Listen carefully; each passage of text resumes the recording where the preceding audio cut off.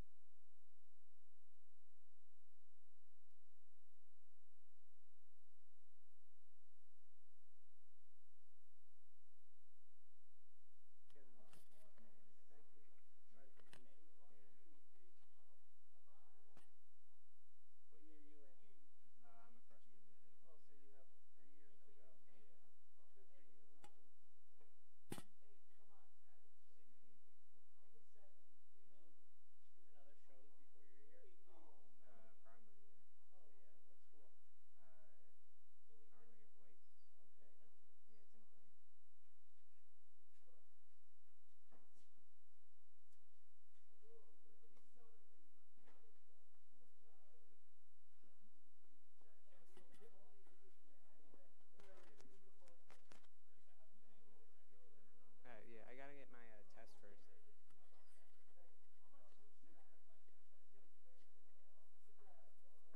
Testing. Testing, testing, 1, 2, 3.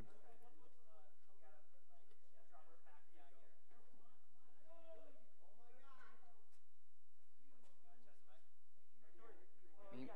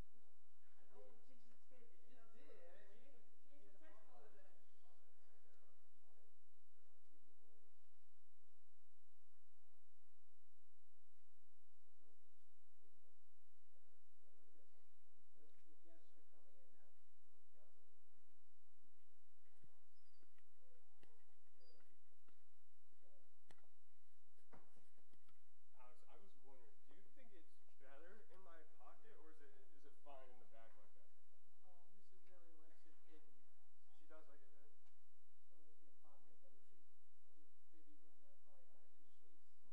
Okay, but either way would be fine. Like, worth it. I'll ask her. And, test. Witnesses can make mistakes. Yeah. Test. Witnesses can make mistakes. Thank you.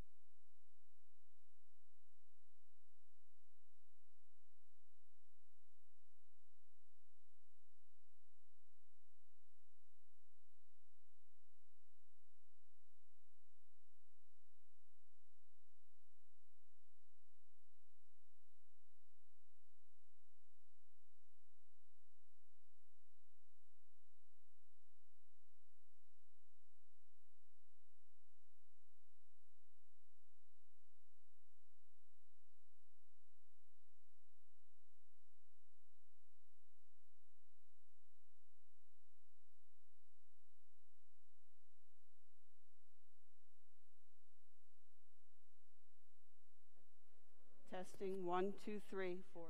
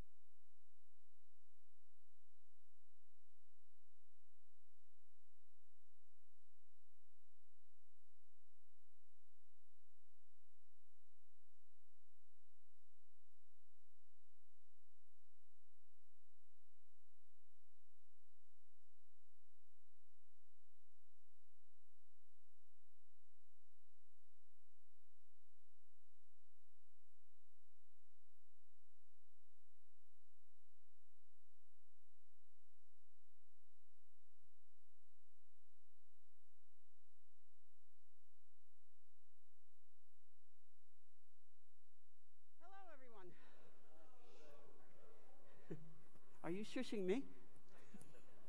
Hi, everybody. And they said it couldn't happen, but here we are. I'm very, very happy, more than you can imagine, to welcome you here today for our drama production of 12 Angry Men. You guys have worked so hard, and we have lots of extra help from all over Seton Hall Prep to bring this production to you today. Very happy to see you here live, and very happy that we have so many friends of ours who will be streaming this live with us today. So sit back, forget about the pandemic, and enjoy 12 Angry Men. Thank you.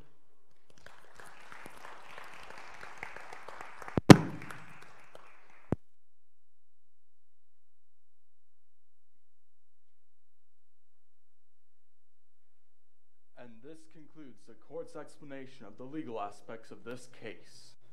And now, gentlemen of the jury, I come to my final instructions to you. Murder in the first degree, premeditated homicide, is the most serious case tried in our criminal courts. You have listened to the testimonies, and you've had the law read as it applies to this case. And now, gentlemen, it is your turn to discern the facts from the fancy. One man is dead. The life of another is in your hands. I urge you to deliberate honestly and thoughtfully. If you find there to be reasonable doubt, then you must bring me a verdict of not guilty.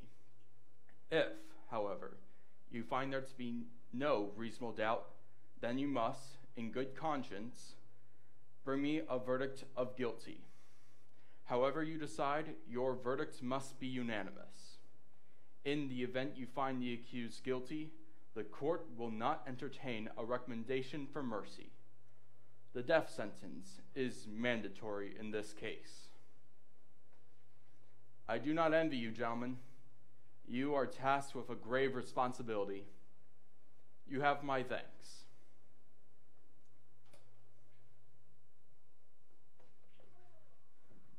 All right, gentlemen, let's move it along here.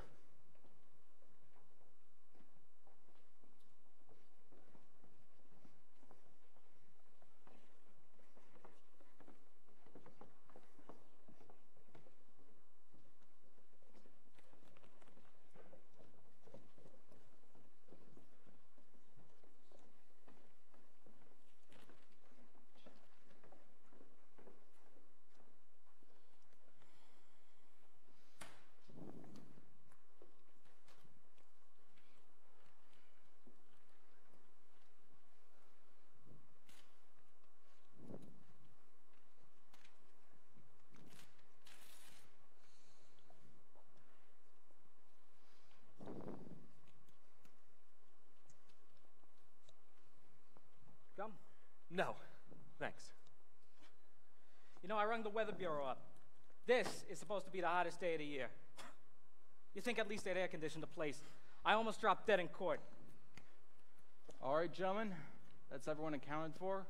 I'll be right outside this door, so if you need anything, just go ahead and knock.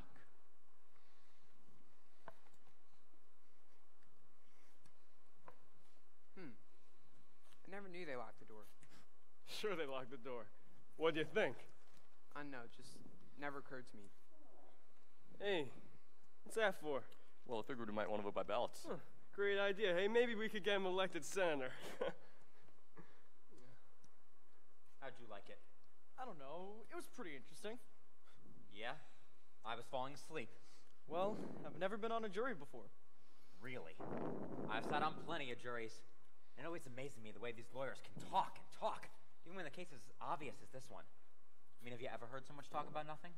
I guess they're entitled. Oh, sure they are. Everybody deserves a fair trial. That's the system. Listen, I'm the last one to say anything against it, but sometimes I think we'd be better off if we took these tough kids and slapped them down before they could cause any trouble. Save us a lot of time and money, you know? Hey, Mr. Foreman, how about we get this started? Yeah, let's get this over with. Sure, we've all probably got things to do. Well, I was figuring we'd take a 5-minute break. I mean, the old man's in the bathroom. Hey, are we gonna sit in order? I don't know. Not a bad view. What'd you think of the case? It had a lot of interest for me. No dead spots, you know what I mean? I'll say, we were lucky to get a murder case. I figured we'd have burglary, assault, something like that. Those can be the dullest. Say, isn't that the Warworth building over there? That's right. Funny. I've lived here all my life, but I've never once been in it. Goddamn waste of time. I mean, yeah, could you imagine sitting here for 3 days just for this? And what about that business with the knife? I mean, trying to get 12 grown men to believe that bullshit? Well, look, I guess you gotta expect that sort of a thing. You know what we're dealing with here. Ah, I guess so. Hey, let's see if we can't get this fan going in here.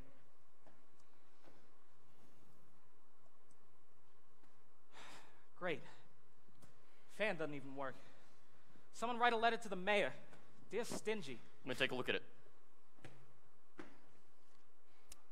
It doesn't work. I didn't get a chance to look at the newspapers today. Anything new going on? I was just wondering how the market closed. I wouldn't know. You on the exchange or something? I'm a broker. Really? I run a messenger service, the Beck and Call Company. Name was my wife's idea. I employ 37 people, started with nothing. Mr. Foreman, could we get started? All right, gentlemen, let's take seats. It's better be fast. Jesus. Got tickets to the baseball game tonight. Yankees versus Cleveland. They got this new kid pitching, Majulewski. He's a real bull, this kid, you know? Shoom! A real jug handle, huh? Shoom!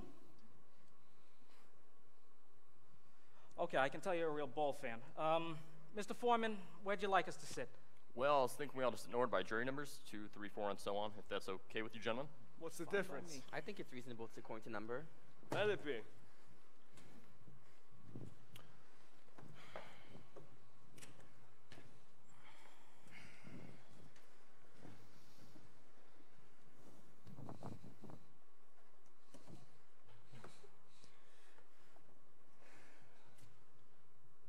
What was your impression of the prosecuting attorney? I beg pardon? I mean, he was real sharp the way he handled his points, one by one, logical sequence.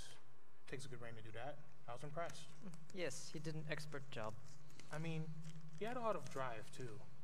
Real drive. All right, let's get this show on the road. How about sitting down? The gentleman at the window, how about sitting down? Oh, I'm sorry. It's pretty tough to figure, isn't it? A kid kills his father, I mean, bing, just like that. Well, if you analyze the figures. Oh, what figures? It's those people. I'm telling you, they let those kids run wild up there. Well, maybe it serves them right, know what I mean? Hey, you a Yankees fan? No, Milwaukee. Milwaukee. It's like being hit on the head with a crowbar once a day. Milwaukee. Tell me, who do they got besides great groundskeepers? We'd like to get started. I'm sorry. Milwaukee.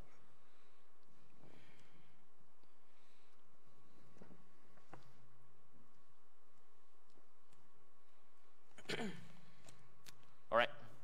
Now, you gentlemen can handle this any way you want to. I mean, I'm not going to have any rules. We could discuss first and then vote. That's one way. Or we could just vote right now and see how we stand. Well, that's all I have to say. I think it's customary to take a preliminary vote. Yeah, let's vote. Who knows, maybe we could all go home. It's up to you. Just let's remember we've got a first-degree murder charge here. We vote guilty, we send the accused to the electric chair. That is mandatory. I think we all know that. Come on, let's vote. Yeah, let's see who's where. Anybody does not want to vote? Okay. This has to be a 12-0 vote. Either way, that is the law. Okay, we ready? All those voting guilty, raise your hands. 9, 10, 11. Okay, that is 11 for guilty. Not guilty? 1, right? Okay. 11 to 1, guilty. Now we know where we are. Boy, oh boy. There's always one. All right. So what do we do now? Well, I guess we talk. Boy, oh boy. Look, do you really think he's innocent? I don't know.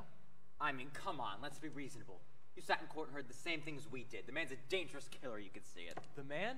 He's 16 years old. That's old enough. He knifed his own father, 4 inches into the chest. It's pretty obvious. I mean, I was convinced from the first day. Who wasn't? Look, I really think this is one of those open and shut things. They proved it about a dozen different ways. Would you like me to list them for you? No. Then what do you want? Nothing. I just want to talk. What's there to talk about? 11 of us in here think he's guilty. No one had to think about it twice except you. I want to ask you something. Do you believe his story? I don't know whether I believe it. Maybe I don't. So what you vote not guilty for? There were 11 votes for guilty in here. It's not easy for me to raise my hand and send a boy off to die without talking about it first. Who said it was easy for me? No one. What, just because I raised my hand quickly? Look, honestly, I think the boy's guilty, pal. You couldn't change my mind if you talked for 100 years. I'm not trying to change your mind. I'm just saying we're talking about somebody's life here. We can't decide in 5 minutes. Suppose we're wrong. Suppose we're wrong. Suppose we're wrong. Suppose this whole building fell on my head. You could suppose anything. That's right. Honestly, what's the difference then? We all think he's guilty. What if it takes 5 minutes? So what? Let's take an hour. The ball game doesn't start till 8 o'clock. All right, Slugger. Be my guest. Well, who's got something to say? How about you? Not me. I'm willing to put in an hour. Great. So I heard this pretty good story last night. This woman comes running into the That's doctor's not office. what we're sitting here for. All right. Then you tell me, what are we sitting here for?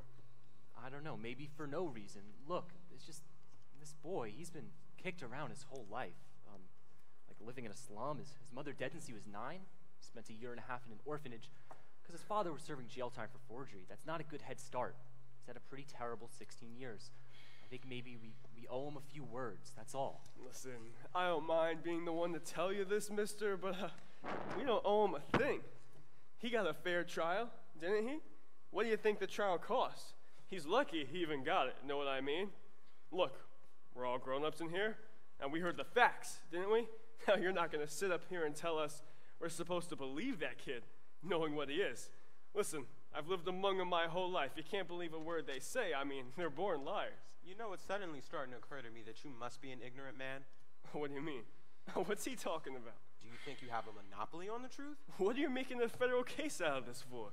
How do you like this guy? I think some things should be pointed out to this gentleman. All right, it's not Sunday. We don't need a sermon in here. Monopoly. For Christ's sakes. Gentlemen, if we're going to discuss this case, let's stick to the facts. Right, we have a job to do. Let's do it. Maybe if the gentleman who's disagreeing down there could tell us why, tell us what he thinks, we could show him where he's probably mixed up. What are you doing? Oh, it's a product I work for at the ad agency. Rice Pops, the breakfast with the built-in bounce. I wrote that line. It's very catchy. If you don't mind, I'm sorry. I have a habit of doodling. It keeps me thinking clearly. we're trying to get some place here. We can sit here forever. Well, look, maybe this is an idea. It seems to me that it's up to us to convince that gentleman over there that we're right and he's wrong. So maybe if we each took a minute or two, it's just a quick idea. No, I think it's a good one. Supposing we go once around the table in order of jury numbers? Anything. Let's just start it off. Okay. That means you're first. Well, I don't know.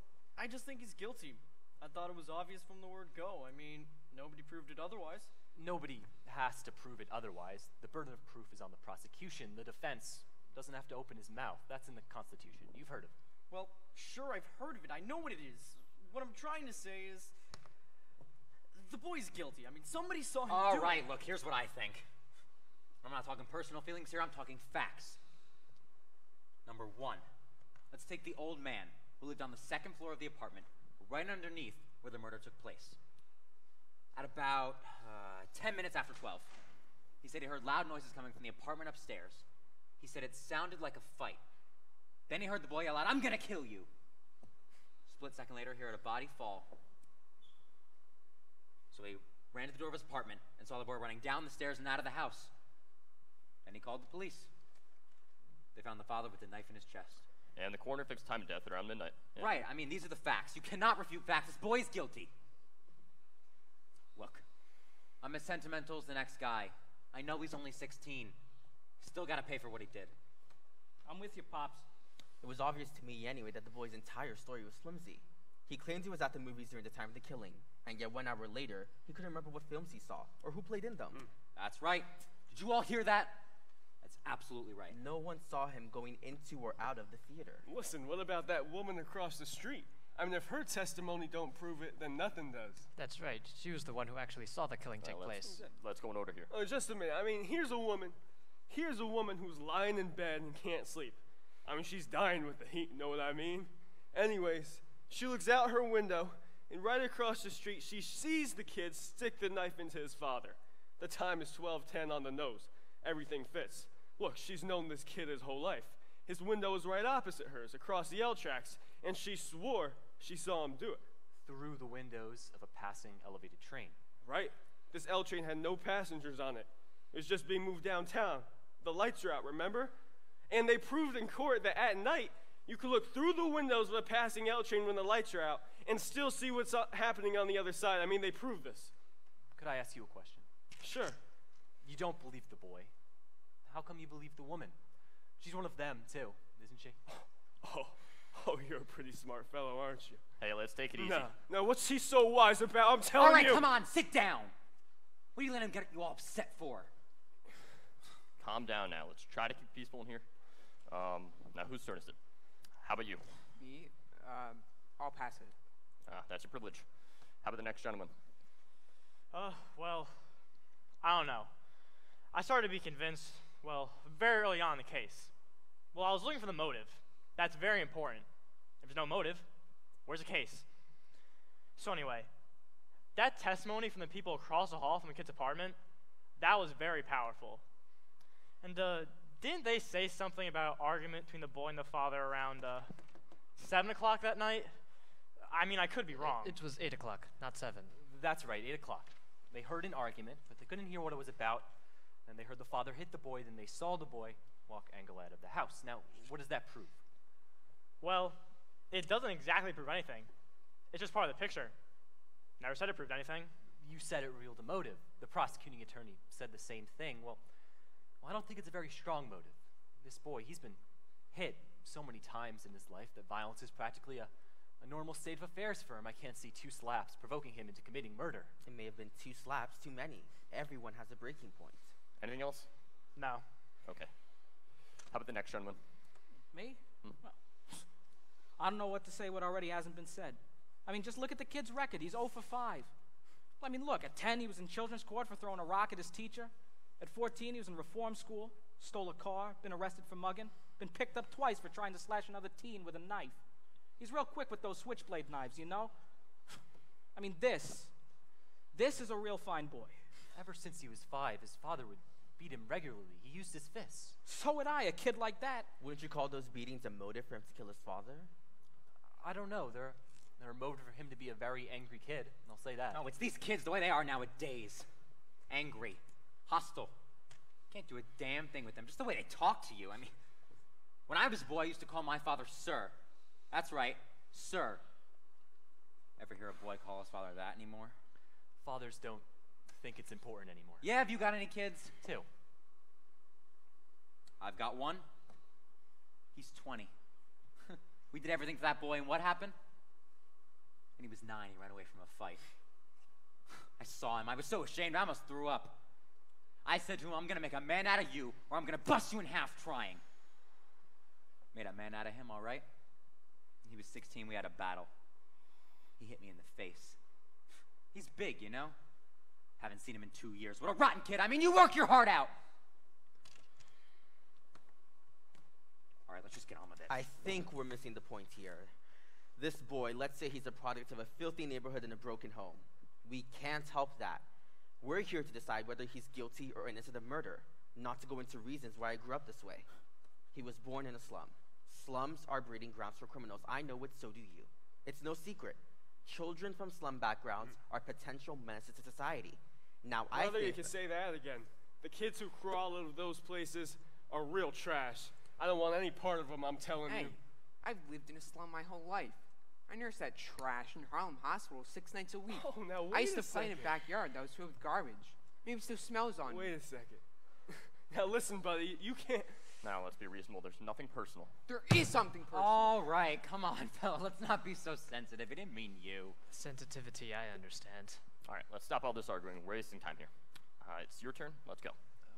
Well, I didn't expect a turn. I thought you all were supposed to be convincing me. Wasn't that the idea? Check. I forgot that. Well, what's the difference? He's the one who's keeping us here. Let's hear what he's got to say. Well, just a second. We decided to do it a certain way. Let's stick to what we said. Stop being a kid, will ya? A kid? Listen, what do you mean by that? What do you think I meant? K-I-D, kid.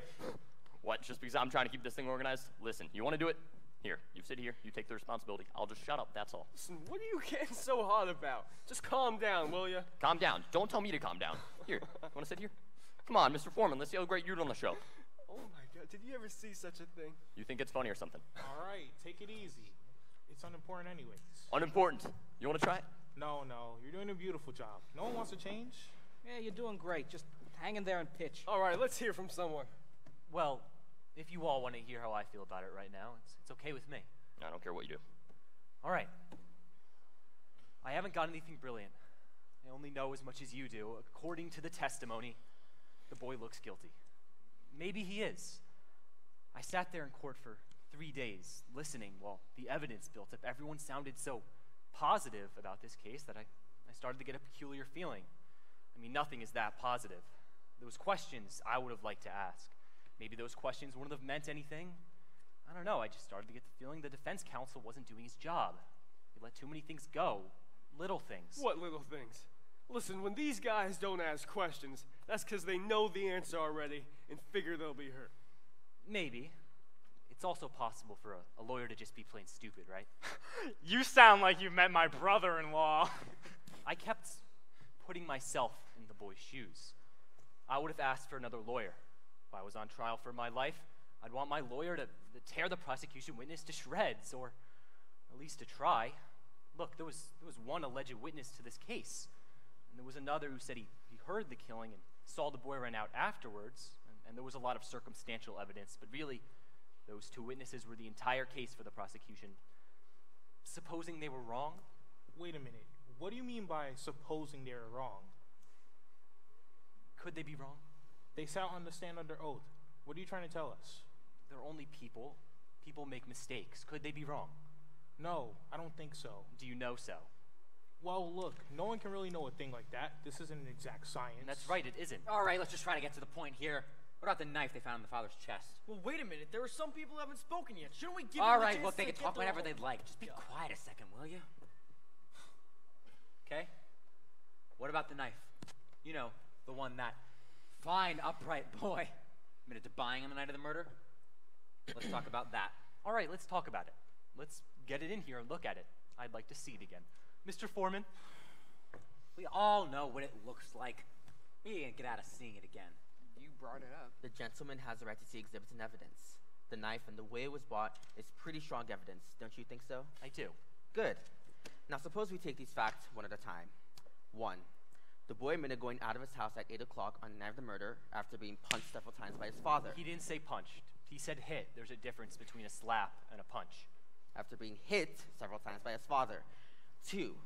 The boy admitted going directly to a neighborhood junk shop where he bought a, what do you call these things? Switch knives. A switchblade knife, thank you. 3. This wasn't what you call an ordinary knife. It had a very unusual carved handle. 4. The storekeeper who sold it to him identified the knife in court and said it was the only one of its kind he had ever had in stock. 5. At, about 8:45, the boy ran into 3 friends of his in front of a diner. Am I correct so far? Yes, you are. You bet he is. Now y'all better listen to this man. He knows what he's talking about. The boy talked to his friends for about an hour, leaving them at 9:45. During this time, they saw the switch knife. 6. Each of them identified the death weapon in court as that same knife. 7.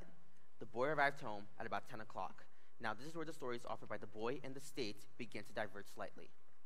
He claims that a knife fell through a hole in his pocket sometime between 11 o'clock and 3:15 in the morning while he was on his trip to the movies.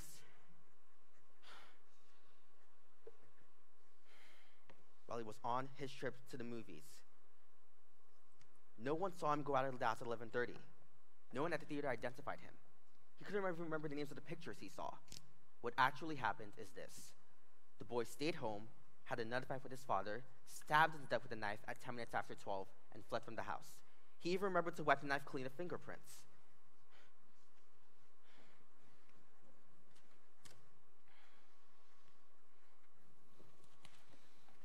Thank you. Everyone connected with the case identified this knife. Now, are you trying to tell me that it really fell through a hole in the boy's pocket and that somebody picked it up off the street, went to the boy's house, and stabbed his father with it just to be amusing? No.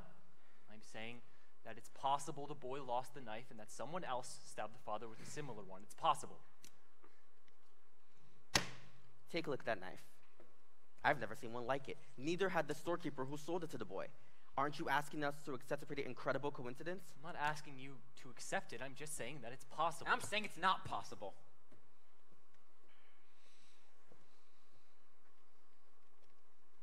Hey, what are you Whoa, doing? whoa, That whoa, knife! whoa, whoa. How do you like that? Look at it. It's the same knife. What are you trying to do? What's going on here? Who do you think Quiet! you are? Let's be quiet. Where'd you get that knife? I went walking for a few hours last night, just thinking. I walked through the boy's neighborhood. That comes from a pawn shop 3 blocks from his house. It cost $6. It's against the law to buy or sell switchblade knives. That's right. I broke the law. Listen, you pulled a real bright trick here.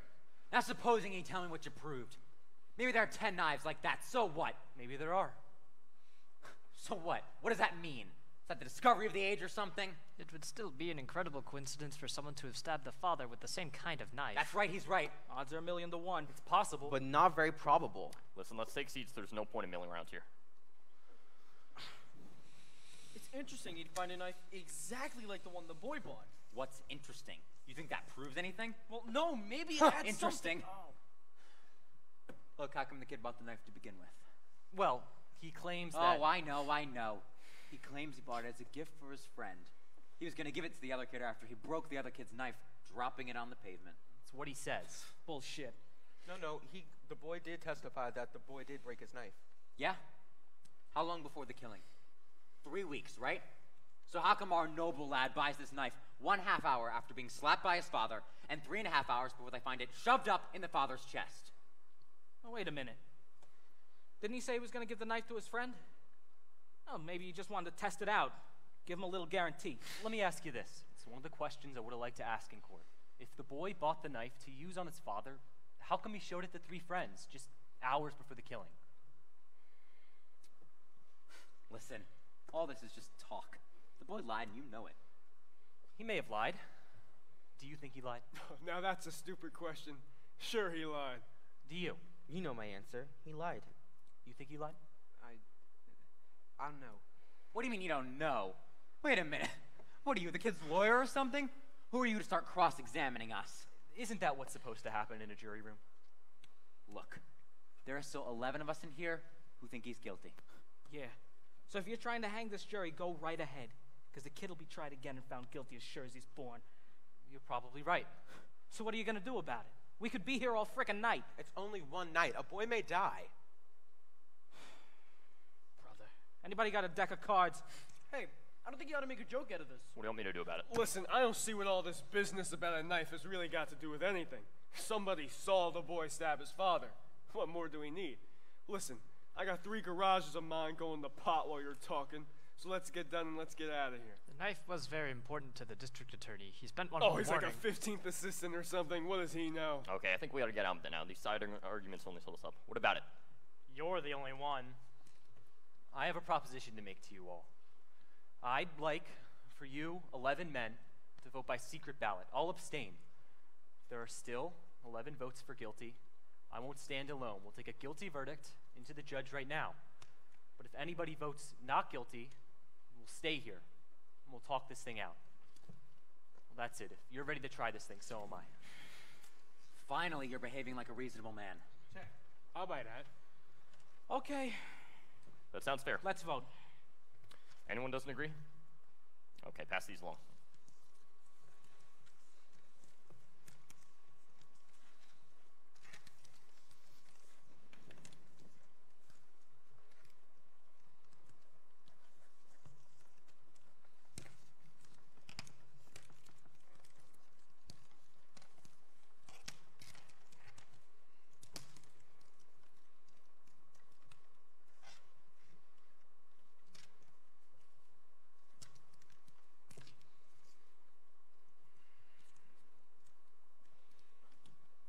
Guilty. Guilty. Guilty. Guilty. Guilty. Guilty. Guilty. Guilty. Not guilty. Guilty. Boy, how do you like that? And another chap flips his goddamn wig, huh? All right. Who was it? Come on. Now, I want to know. Excuse me, this was a secret ballot. We agreed to this. Secret? What do you mean, secret? There are no secrets in a jury room. I know who it was. Brother, you're really something. I mean, you come in here and you vote guilty like the rest of us, and then this golden-voiced preacher over here starts to tear your heart out with stories about a poor little boy who just couldn't help becoming a murderer. So you change your vote. If that isn't the most ridiculous thing I ever... Why don't you just drop a quarter in his collection box? Wait a minute. You can't talk like that. No, where does he get the right to shine? All right, like let's that? calm down. Who does he think he is? Just, I mean, did you see him? Just sit down. He's very excitable. Forget it. It doesn't matter. What? You bet I'm excitable. We're trying to put a guilty man into the chair where he belongs, and all of a sudden somebody's telling us fairy tales. And we're listening. Take it easy. What do you mean, take it easy? Would you like to see a proven murderer walk the streets? Why don't you give him his knife back? Make it easier for him. Okay, let's stop the yelling. Who's got something constructive to say? Please, I've always thought that in this country, a man was entitled to have an unpopular Let's opinion. stick to the subject. What made you change your vote? He didn't change his vote. I did. Would you like me to tell you why? No, I wouldn't like you to tell me why. Well, I'd like to anyway, if you don't mind. Do we have to listen to this? Hey, look, the man wants to talk. Thank you. Now, this gentleman has been standing alone against us. He doesn't say that the boy isn't guilty. He just isn't sure. Well, it's not easy to stand alone against the ridicule of others. He gambled for support, and I gave it to him. The boy on trial, probably guilty. But I respect his motives, and I want to hear more. For the time being, the vote is 10-2. Hey, I'm talking. He can't hear you. He never will.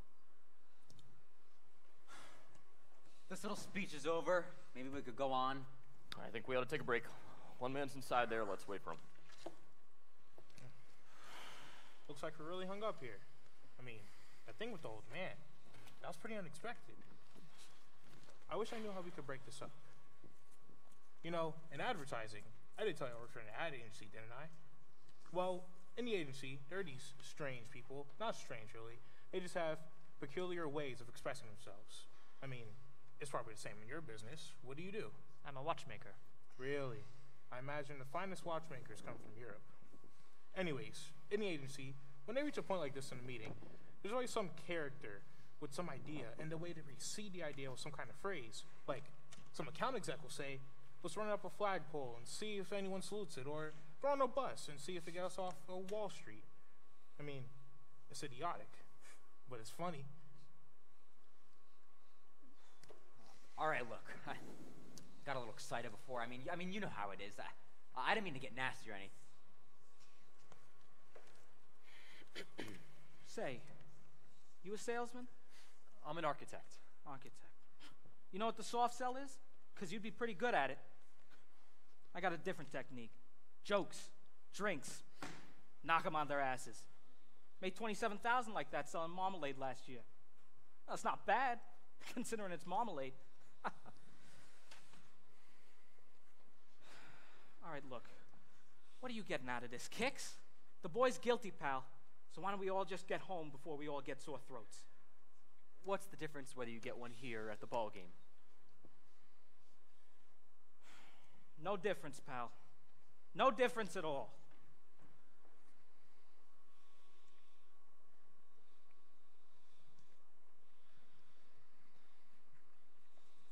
Nice bunch of guys. I guess they're the same as any. That loud guy, the one time I was a kid before, the way he was talking, boy, that was embarrassing. Yeah, I guess so. What a murderous day. Think it won't be here much longer? I don't know. He's guilty. There's no doubt in the whole world. We should have been done already. I mean, listen, I don't care, you know? It beats working. You think he's innocent? I don't know. It's possible. I don't know you, but I'm betting you've never been wronger in your whole life. You ought to give it up. You're wasting your time. Suppose you were the one on trial. I'm not used to supposing. My boss usually does the supposing. I'm just a working man. But I'll try one. Suppose you talk us all out of this, and the boy really did knife his father.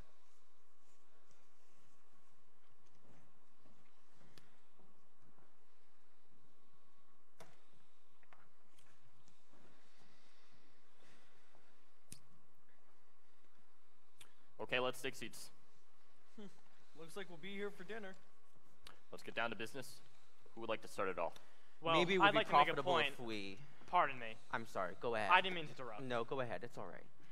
Okay. Well, this is probably a small point, but anyway.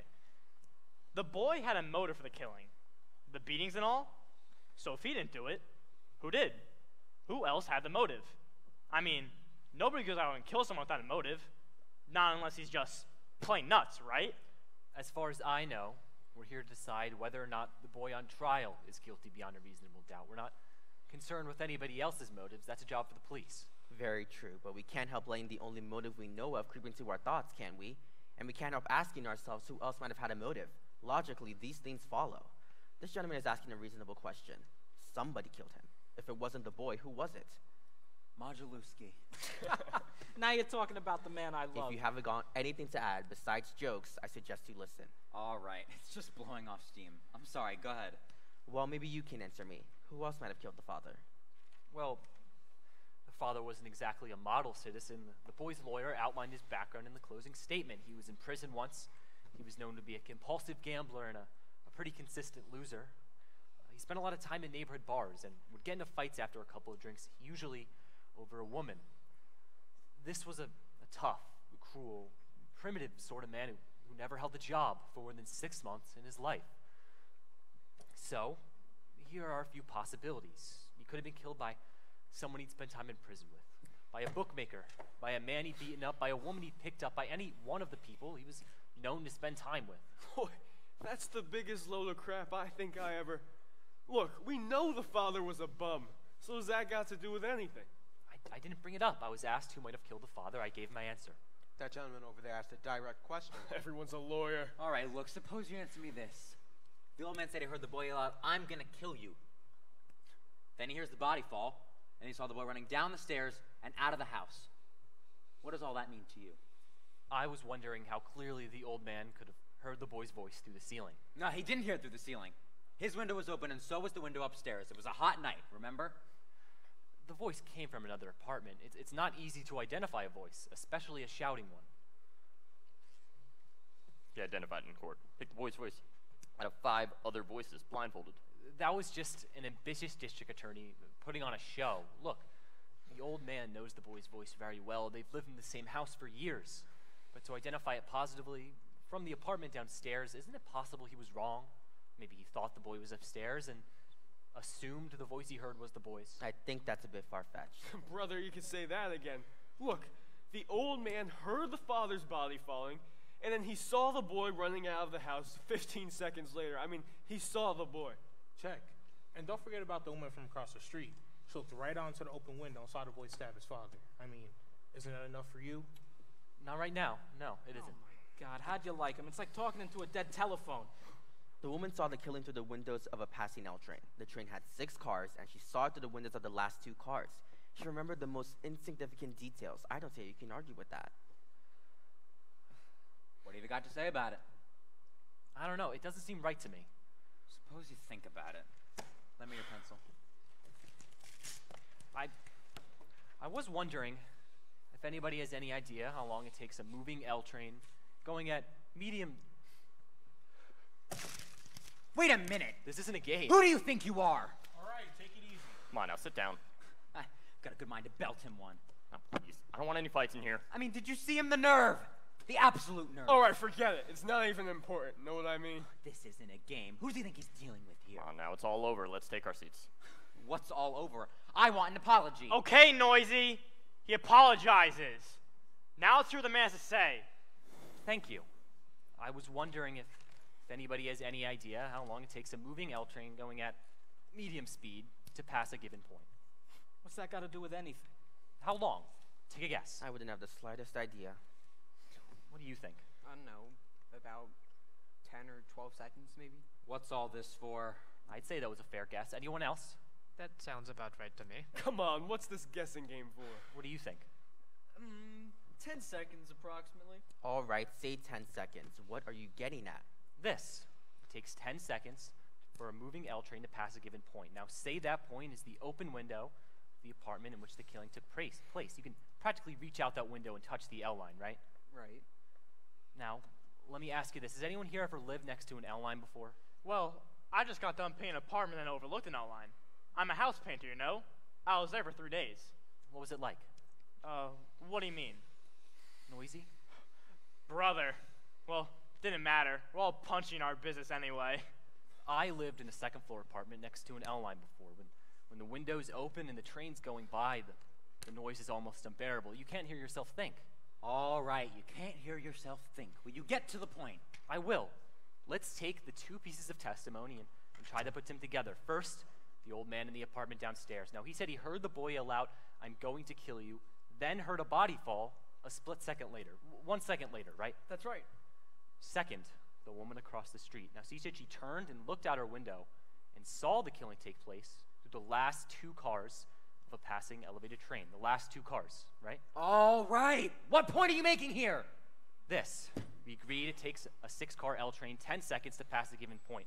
Now, since the woman saw the killing through the last two cars, we can assume the body fell just as the train passed by.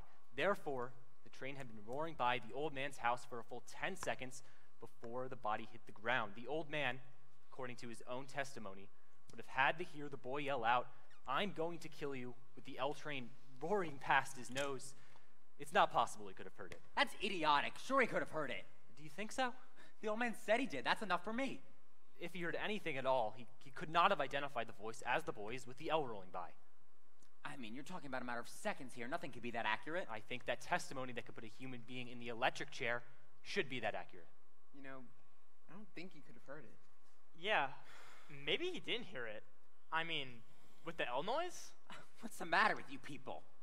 Well, it stands to reason. That's idiotic. I mean, sure he could have heard it.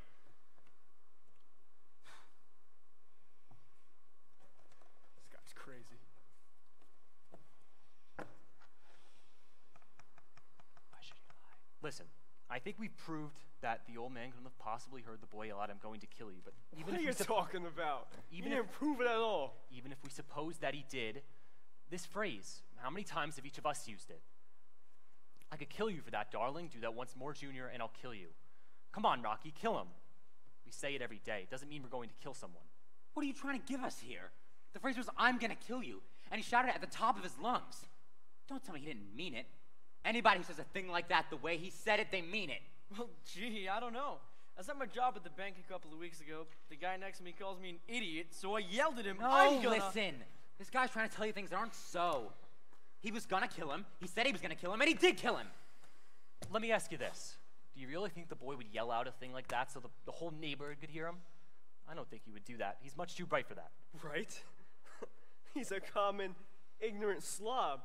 He don't even speak good English. He doesn't even speak good English. Mr. Foreman, I'd like to change my vote to not guilty. Oh, brother. Are you sure? You sure? Yes, I'm Okay. sure. Vote is 9-3 in favor of guilty. Oh my God, if this isn't the living end. What do you base it off of? Stories the guy made up? He ought to write for Amazing Detective Monthly. He'd make a fortune. Look, there are facts staring you right in the face, and every one of them says this kid killed his old man. For crying out loud, his own lawyer knew he didn't stand a chance. His own lawyer. He deserves the chair. Does he? It's happened before that someone's been convicted of murder and executed, and years later someone else has confessed to the crime. Sometimes Sometimes the facts that are staring you in the face are wrong. Great. I'm talking to him, not to you. Look, the kid had his own lawyer, so how much you got so much to say about it? The lawyer was court-appointed. So what does that mean? Well, it could mean a lot of things. It could mean he didn't want the case. It could mean he was resented being appointed. It's the kind of case that brings him nothing. No money, no glory, not even much chance of winning. That's not a very promising situation for a young lawyer. You'd have to really believe in his client to put up a good fight, as you pointed out a minute ago. He obviously didn't. Oh, sure he didn't. Sure he didn't, of course, because who would? Maybe his mother. I don't know, but... I mean, look at the time. Let's just hurry this up. Pardon, I've made some notes here. Notes? I would like, please, to say something. From what was well, I've been listening very closely, and from what was presented at the trial, the boy looks guilty, but it seems to me that this gentleman has some very good points to make. I think it would be worth it to go deeper. Come on, will ya? There's a question I would like to ask. We assume that the boy committed murder. He stabbed his father in the chest and ran away. This was at 10 minutes after 12. Now, how was he caught by the police? When he came home at around 3 o'clock or so and was captured in the hallway of his apartment by 2 detectives. My question is, if he really had been the one to kill his father, why would he come back 3 hours later? Wouldn't he be afraid of being caught? Look, he came back to get his knife. It's not nice to leave knives sticking around in people's chests. Especially the relatives. The boy knew that there were people who had identified the knife as the one he had just bought. He had to get to it before the police did. But if he knew that the knife could be identified, why did he leave it there in the first place? Well, I think we can assume he ran out in a state of panic, and then when he finally calmed down, he realized that he had left it there. This then depends on your definition of panic. He was calm enough to see to it that there were no fingerprints left on the knife. So where did his panic start, and where did it end? Look, you can forget all that other stuff. He still went back to dig out the knife and get rid of it. 3 hours later? Sure, 3 hours later. If I had been the boy and I had stabbed my father, I would not have come back 3 hours later. I would be afraid of being caught, so I would stay away, knife or no knife. Listen, you voted guilty, didn't you? What side are you on? I don't believe I have to be loyal to one side or another. I'm simply asking questions. Well, this is just off the top of my head, but if I were the boy and I had done the stabbing and everything, I'd take the chance and go back for the knife. I bet the boy probably figured that no one would find the body since it was the middle of the night, and that they'd find it the next day. Pardon, this is my whole point. According to the woman across the street, a moment after she saw the killing, that is, a moment after the L train had gone by, she screamed and then went to phone the police. Now, surely the boy must have heard this scream and known that somebody had seen something. I don't think he would have gone back for the knife if he had been the one to do it.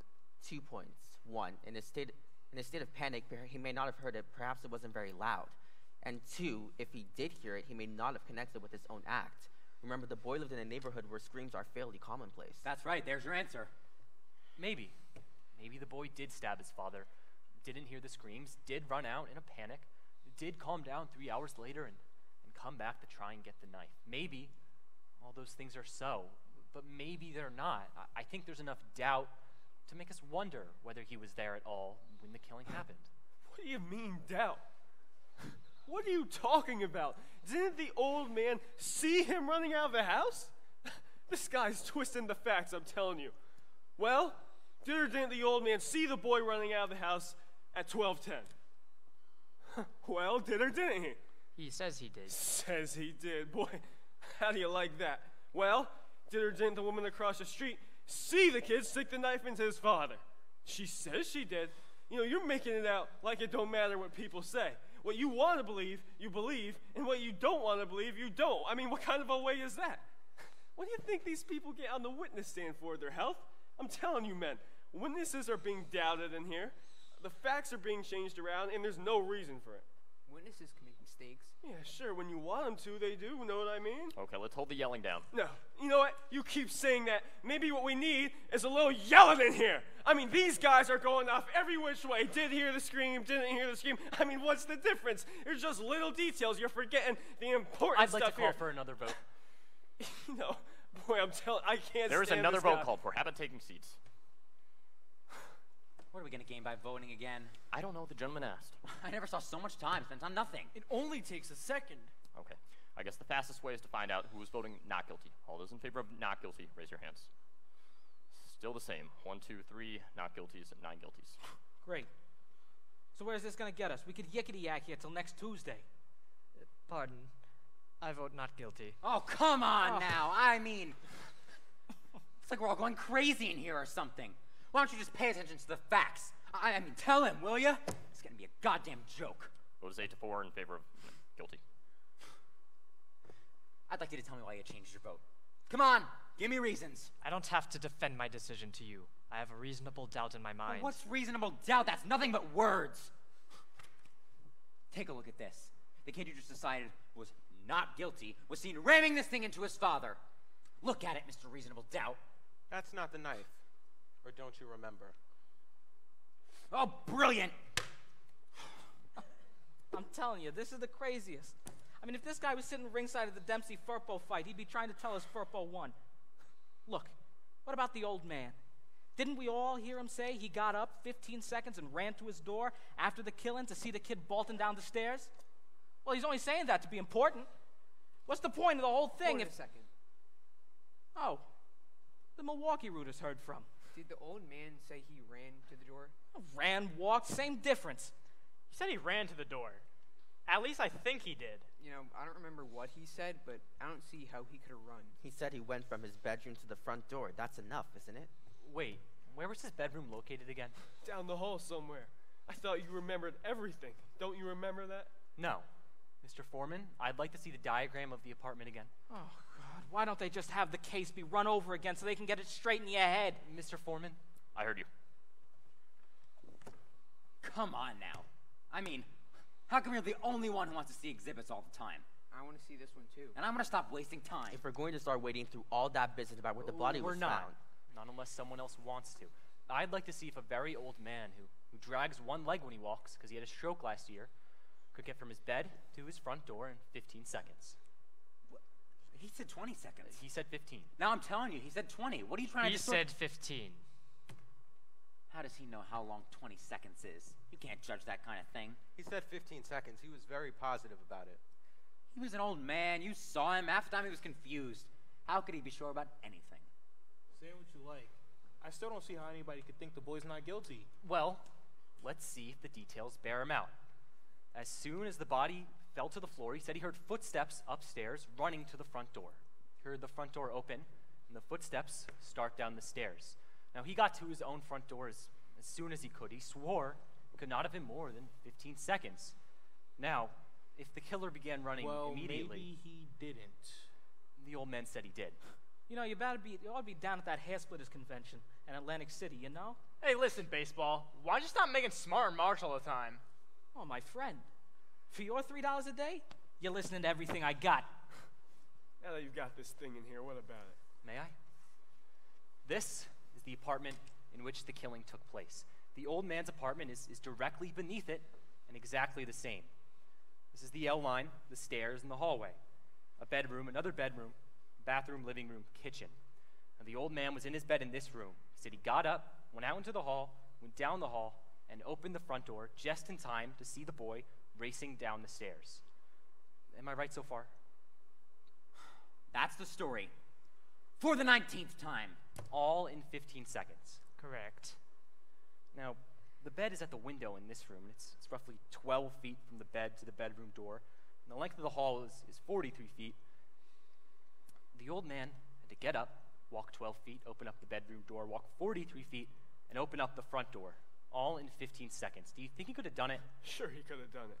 He can only walk very slowly. They had to help him into the witness chair. You're making it sound like it's a long walk. It's not. For an old man who's had a stroke, it's a long walk. This is the old man's bed. What's going on here? I want to try this thing. Let's see how long it took him.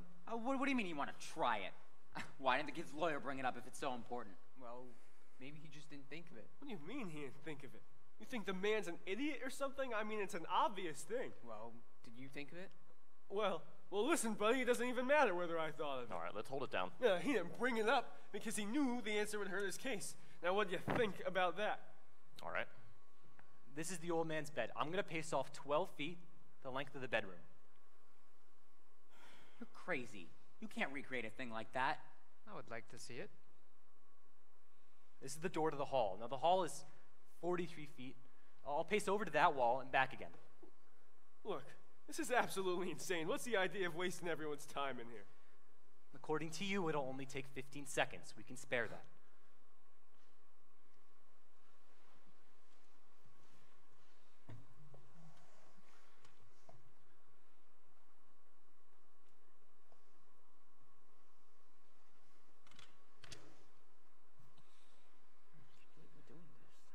Okay, pass me another chair, please. Now, this is the door to the stairwell. It was chain locked, according to the testimony. Does anybody have a watch with a second hand? I have. When you want me to start, stomp your foot. That'll be the body falling. Time me from there.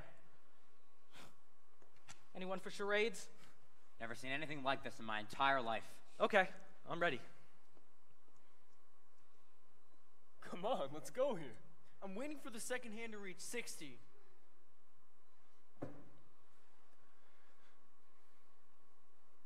Oh, come on, snap it up. He walked twice as fast as that. This is, I think, even faster than the old man walked in the courtroom. If you think I should go faster, I will. Oh my God, will we get this kid stuff over with?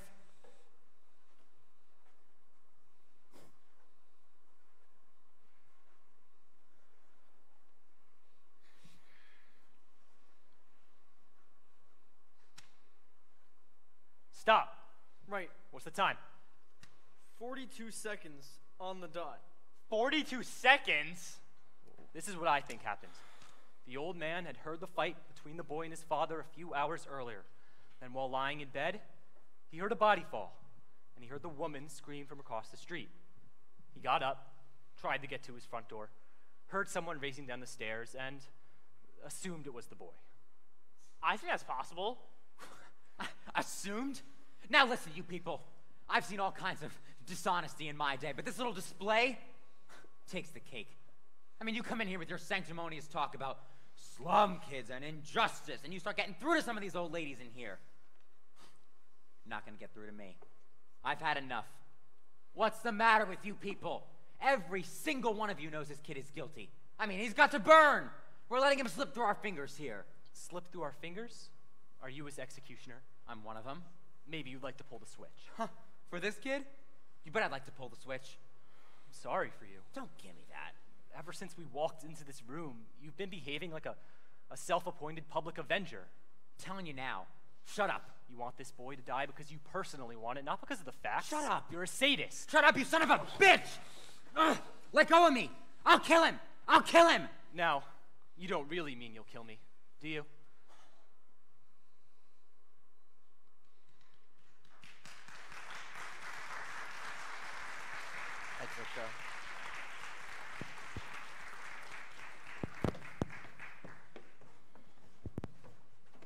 We're going to take a 10-minute intermission.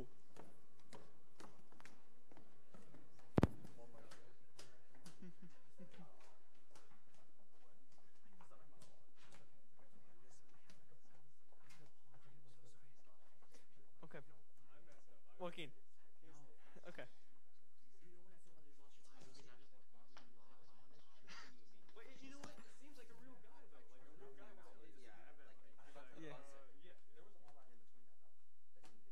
Okay, so for the cough drop, so that for that line to make sense, when we're at the water cooler, I give you the cough drop. At the water cooler. So like when they're like zooming in on other people, I'll give you the cough drop at the water cooler. Wait a second, but isn't it at the table? It was at the table, but they skipped over it. So that's what I'm saying. Like to make that line make sense in Act 2, I'll hand you the cough drop at the water cooler. Okay, so when I'm just talking. Yeah. I just say to you, I'll get a cough drop? Yeah. So like we'll walk over to the like once I walk over, Marty. When Louis first gets to the thing, I'm gonna ask him for a cough drop so my cough drop line makes sense. Before we start talking. Wait, I'm confused. Has someone skipped over it? Yeah, it got skipped over. So we're gonna Louis gets there the cough drop. before you like. The cough drop line, and then he has another. Well, you don't say Lewis. No, you don't say anything. Just wait until I say the cough drop. So like he says, can I get a cough drop? And then you say, so why'd you change your vote? So that line makes sense. Because then he has another line about the cough drop, and that wouldn't make any sense if I never gave him a cough drop. I was gonna do it, and like, I didn't want to interrupt the flow of things, So like, if we could just discuss it before we actually do it, then that would be good.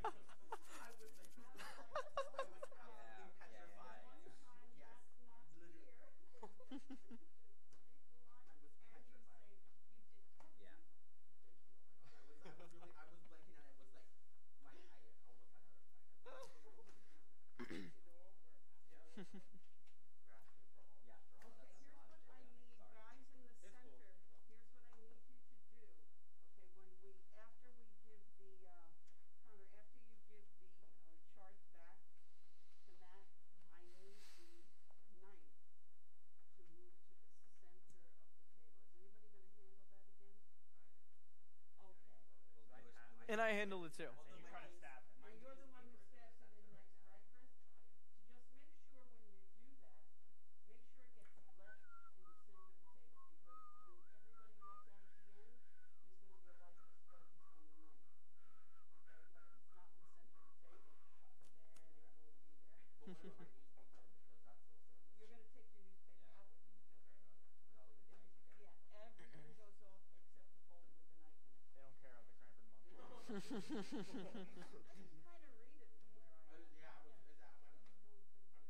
Cranford Monthly. I can kind of read it from where I am. Yeah. Okay, Mrs. Nelia, me and Joaquin are still going to do the cough drop thing at the water cooler, so that the line makes sense later on. Yeah. You helped us out.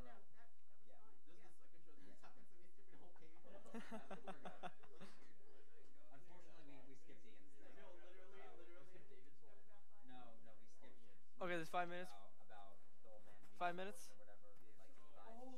Alright. I'm running for... I'm good with tape, but I might need to take a pee-pee break. Wait, Oh, is that the live stream? Yes. 11 people are watching. Your mic?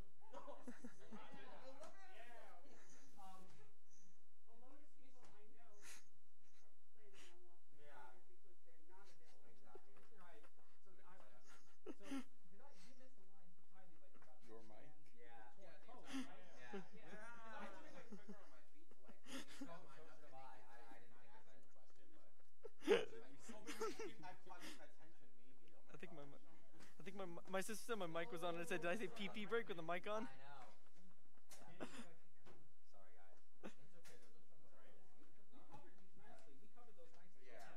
Yeah. And like leading up to that was like one of my favorite points in the show when like Anthony is just like cursing you out and I'm just like, yeah. Get up.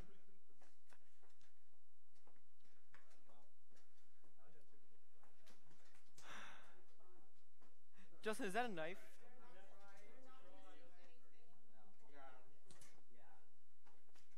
Yeah, it's not like we skipped over a major plot.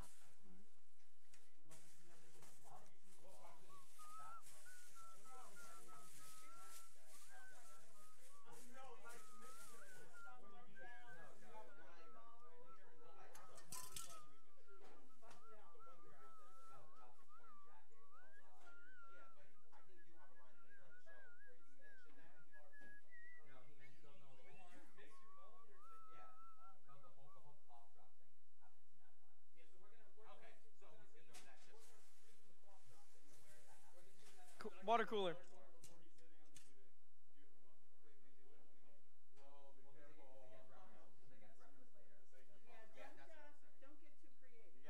We're not.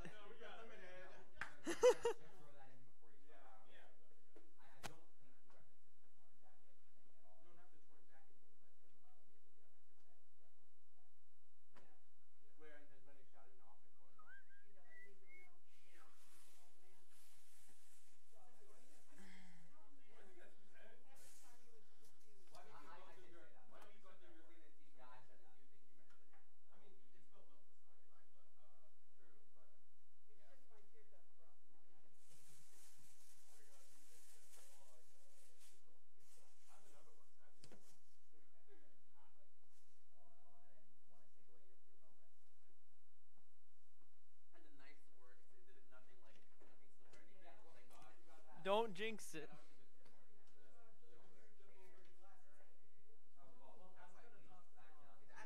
Well, I mean, just David has to rub his face. Like Skip over. Oh yeah, when you're not. All right.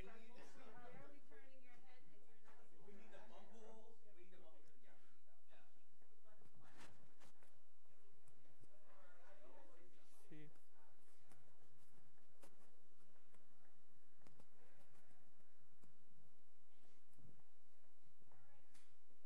Remember, you're just going to keep your eyes on out there and look for the lights to flicker on and off. And just give it a pause until, because he's not going to bring up the lights until you're out there. Okay? Just have the lights out. And then count. Okay? All right. Let's finish strong. Oh, I gotta go to the bathroom. well. I'm not risking it. I'm holding it. Where was this? You got that from Marty? No. This is my grandfather's. Thank you. Where's the skip? What line was the skip? Think about it. No, it's after this. It was before this. It was like in between those. Some weird pauses. It's before Duff It was before Justin. And Justin, nice save, by the way. I didn't even notice Justin's save. I think it was before this, right? Look at the script. All your voices sound so different than I hear them. Well, that's the way that life works. This is it. Before this, right before Yes, this. right 'Cause before that's where Will brought us back. We're doing voiceovers on it, man. Yeah, it doesn't sound. There it is. Yeah, this is it. And then I should have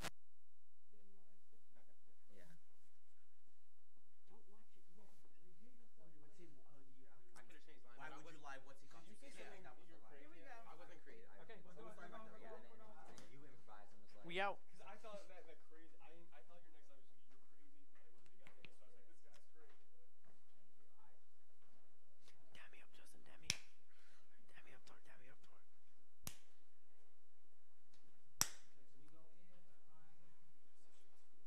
Remember your positions. Are we getting numerical? No. No, we're just. Make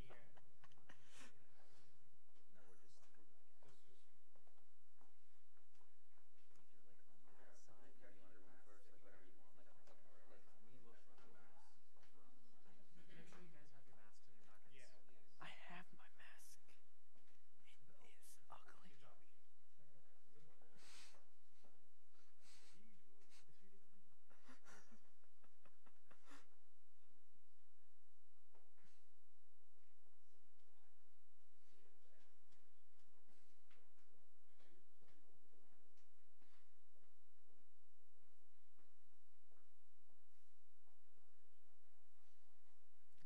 Boom, camera.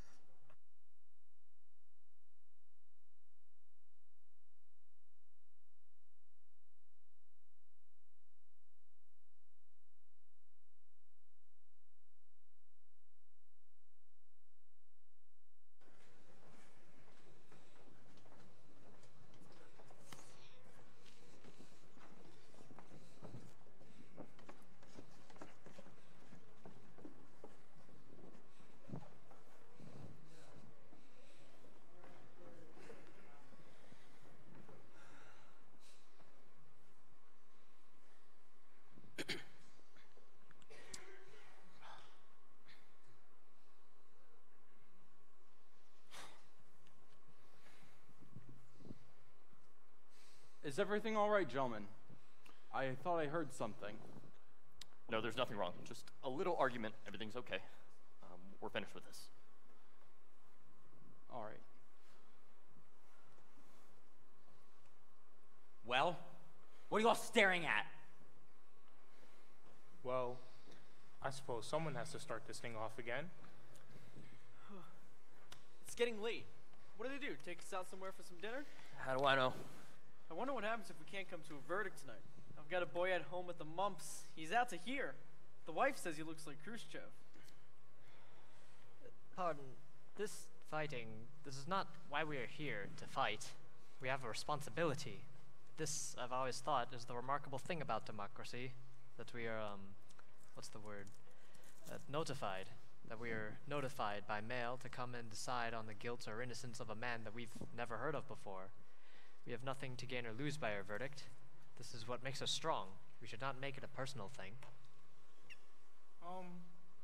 If no one else has an idea, I may have a cutie here. I haven't put much thought into it, but let's try on the stoop and see if the cat licks it up. See if the cat licks it up. It wasn't much of an idea anyways. Look how dark it's getting. We're gonna have a storm. Boy, it's hot. Pardon, don't you sweat? No, I don't. Listen, I was thinking maybe we shouldn't take another vote. Great idea. Maybe we follow this one up with dancing and refreshments. Mr. Foreman? It's all right with me. Anyone doesn't want to vote? Think we ought to have an open ballot. Call out our votes, you know? See who stands where. That sounds fair. Anyone object? Last vote was 8-4 in favor of guilty. All right. I'll call off your jury numbers. I vote guilty. Number 2? Not guilty. Number 3? Guilty. Number 4? Guilty. Number 5? Not guilty. Number 6? Not guilty. Number 7? Guilty. Number 8? Not guilty. Number 9? Not guilty. Number 10? Guilty. Number 11? Not guilty. Number 12? Guilty. 6-6. 6-6. I'm telling you, some of you people in here are really out of your minds. I mean, a kid like that. I don't think the kind of boy he is has anything to do with it. The facts are supposed to determine the case. Oh, don't give me any of that. I'm sick and tired of these facts. You could just twist them up any way you like. You know what I mean? But that's exactly the point that this gentleman has been making. I mean, he just keeps shouting at the top of his lungs. I wish I was a bit younger. It's very hot in here. Would you like some water? No, thank you. You want a cough drop? Yeah, sure. Thanks.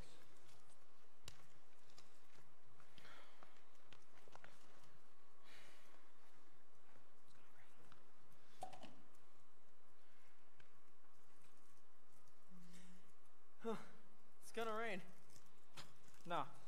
How'd you figure that one out, Blue Eyes? Look, why'd you change your vote? Well, it just seemed to me I mean, that... you know you don't got a leg to stand on, right? Well, I don't feel that way. There's a lot of details that never came out. Details? I mean, you're just letting yourself get bulldozed by a bunch of, what do you call them, intellectuals. Now, that's not so. Oh, come on. You're like everyone else. You think too much and get mixed up. Know what I mean? Now, I don't think you have any right to. Loudmouth. Wow, look at that come down, will ya? Think it'll cool things off? Yeah, I guess so. Boy, look at it go. Reminds me of the storm we had, November something. What a storm. Right in the middle of the game. We're behind 7-6. We're just starting to move ball. Off tackle, you know. Boom, boom. Boy, I'll never forget that. We had this kid, Slattery, a real ox. I wish I had another one like him. Oh, I probably forgot to tell you, I'm the assistant head football coach at the Andrew J. McCorkle High School. That's in Queens. So anyway, we're moving real nice. Their line is coming apart. I'm telling you, this Slattery, boy, whew, all of a sudden it starts to move cats and dogs. I'm telling you, I swear we almost balled. We couldn't go nowhere. Hey, let's see if we can't get this fan going in here.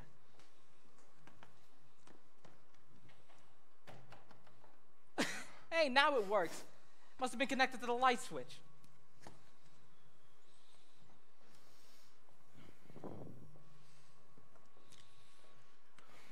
Some rain, huh? That voice worked. Well, what'd you think of this thing? It's even Steven. It's kind of surprising, isn't it? Yes. Listen, that business before, you know, that guy was baiting me. I mean, that doesn't prove anything. Listen, I'm a very excitable person. Where does he get off to call me a public avenger and a sadist and everything? He's just trying to bait me. He did an excellent job. Excuse me. Okay, maybe he did.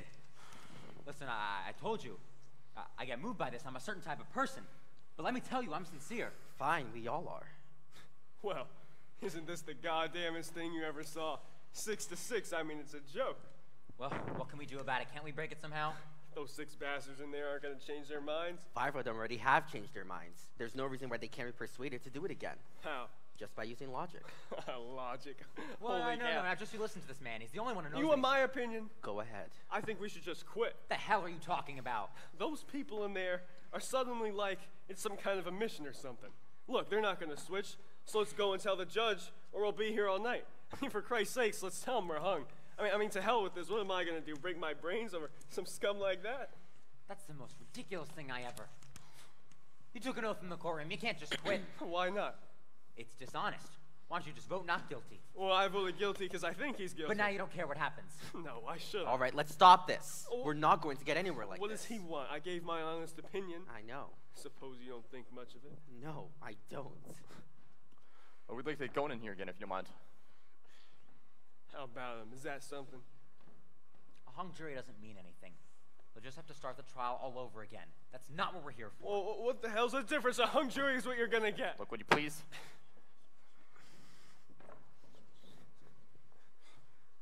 Listen, I'll tell you what I think. We're going nowhere here. I'm ready to walk into court right now and declare a hung jury. I'd go for that too. Let this kid take his chances with 12 other guys. I don't think the court would accept a hung jury. We haven't been in here very long. Well, let's find out. I'm not in favor of this. Look, the kid's guilty and you know it. He wouldn't stand another chance with another jury and you know it too. You don't Come think, on, we're hung. Let's take it into the judge. You don't think there's any room for reasonable doubt? No, I don't. Pardon, perhaps you don't fully understand the term reasonable doubt. What do you mean I don't understand it? Who are you to tell me what words I understand and what words I don't? How'd you like this guy? Comes to this country running for his life. Next thing you know, he acts like he knows how to run the show. The arrogance of this guy. Hey, you mean you're calling him arrogant because he wasn't born here? Well, I'm calling you arrogant because you were. How's that? Please, it doesn't matter. Listen, Sonny. Nobody's gonna tell me what words I understand and what words I don't. Especially him. Because if he does, I'll knock his goddamn Middle European head off. All right, let's stop arguing for 2 minutes in here. Can't we stick to the subject? There was something I wanted to go over for a bit, if you gentlemen don't mind. An important point for the prosecution was the fact that the boy, after claiming he was at the movies the hours the killing took place, couldn't name the pictures he saw or the stars who appeared in them.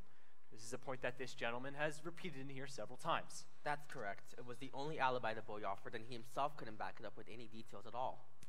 Putting yourself in the boy's shoes, if you can, do you think you'd be able to remember details after an upsetting experience, such as being struck in the face by your father? I do, if there are any special details to remember. The boy could remember the movies at the theater he named because he wasn't there that night. According to police testimony, he was questioned in the kitchen of his apartment while the body of his father was lying dead in the bedroom. Do you think you'd be able to remember details under such circumstances? I do. Under great emotional stress? Under great emotional stress. You remember the movies in court? He named what he saw and named the actors who played in them. Yes, his lawyer took great pains to bring that out. He had 3 months from the night of the murder to the day of the trial in which to memorize them. I'll take the testimony of the policeman who interrogated him right after the killing, where he couldn't remember a thing about the movies, great emotional stress or not. Can I ask you a personal question? Go ahead. Where were you last night? I was home. And the night before that? Come on, what is this? It's perfectly all right. I went from court to my office, and I stayed there till 8:30. Then I went straight home to bed. And the night before that? That was Tuesday. That was after the bridge tournament. I played bridge. And Monday night? When you get him to New Year's Eve, 1950. Wake me up. Monday night. Monday night, Ref and I went to the movies. Oh, what did you see? The Scarlet Circle. It's a very clever whodunit. And what was the second feature? I'll tell you in a minute. The Remarkable Mrs. Something, Mrs. Mainbridge? No, Bainbridge. The Remarkable Mrs. Bainbridge. Excuse me, I saw that film. It's The Amazing Mrs. Bainbridge. The Amazing Mrs. Bainbridge. Yes, I think that's right. And who was in the Amazing Mrs. Bainbridge? Barbara Long, I think. She's a dark, very pretty girl. Barbara Lane, something like that. Who else?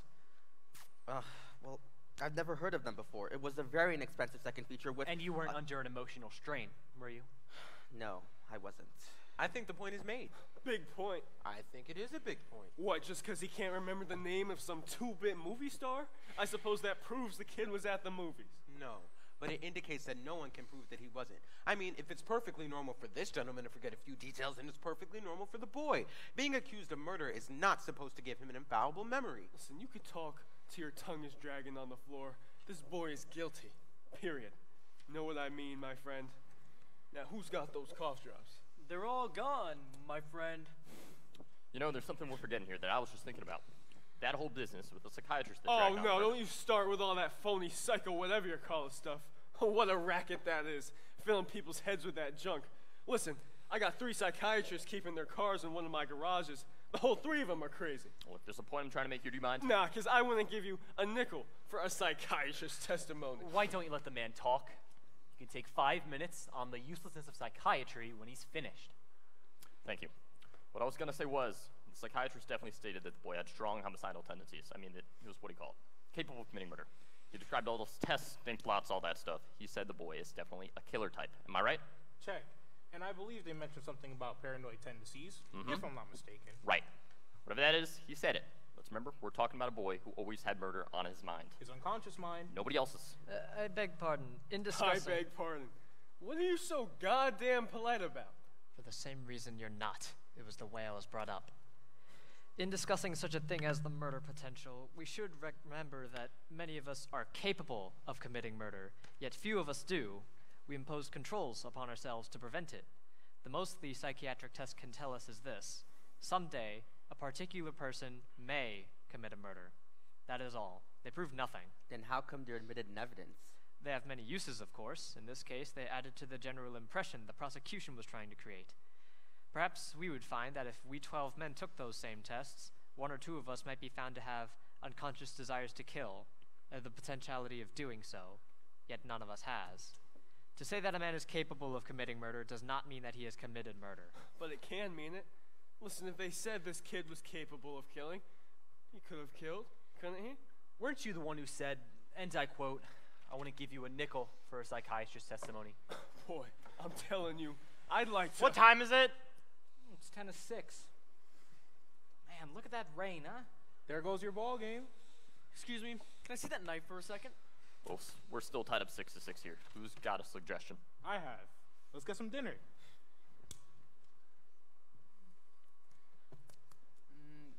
Why don't we wait till 7? Just give it another hour. That's okay with me. Excuse me, there's something I'd like to say, and as long as we're stuck, it's about the stab wound, you know, the downward angle of it. Oh, don't tell me we're going to start with that. They went over it and over it. I know they did, but I don't go along with it.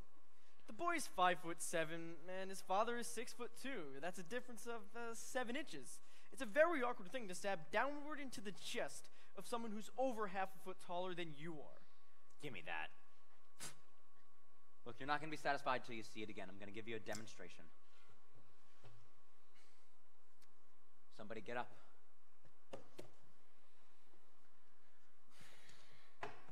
All right, now pay attention. I don't want to have to do this again. All right, I'm 6 or 7 inches shorter than you now. That's right, maybe a little more. Let it be more. Whoa! Easy. Come on, nobody's hurt, right? No, nobody's hurt. All right, there's your angle. Down and in. That's how I would stab a taller man in the chest, and that's how it was done. Go ahead and tell me I'm wrong.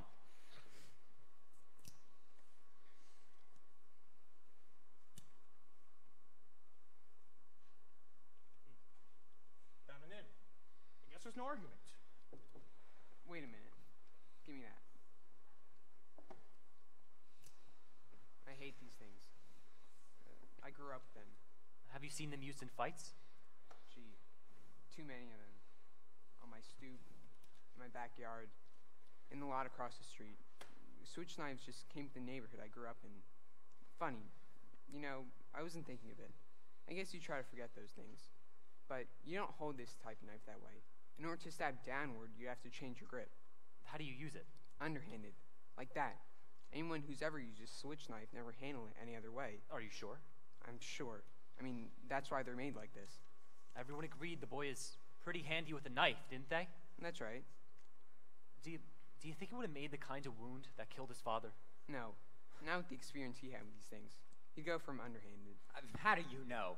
What, were you in the room when the father was killed? No, and neither was anyone else. Giving us a lot of mumbo-jumbo here. I don't believe it. I don't think you can determine the type of wound this boy might or might not have made simply because he knows how to handle a knife. That's right. What do you think? I don't know. What do you mean you don't know? I don't know. What about you? Just a minute. According to a woman across the street. All right, look. All this talking is getting us nowhere. I'm getting a little tired of it, so I'll change it up. I vote not guilty. You what? You heard me. I've had enough. What do you mean you've had enough? That's no answer. Listen, buddy, why don't you just worry about yourself? No, he's right. That is not an answer. What kind of man are you? You sat here and voted guilty with everyone else because there are some baseball tickets burning a hole in your pocket, and now you've changed your vote because you say you're sick of all the talking here? Now You have listen. no right to play like this with a man's life. This is a terrible and ugly thing to do. Don't you care? Now you have no right to talk to me like I that. do have a right to talk to you like that. If you want to vote not guilty, then do it because you're convinced the boy is not guilty, not because you've had enough. And if you think he's guilty, then vote that way. But don't you have the guts to do what you think is right? Now look. Guilty or not guilty? Not guilty. Why? God damn you! I don't have to You explain have to say it. Why?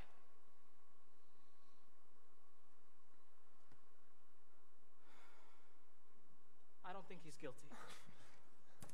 I'd like to call for another vote. All right, there's another vote called for. I guess the quickest way is a show of hands. Anybody object? All right. All those in favor of not guilty, raise your hands.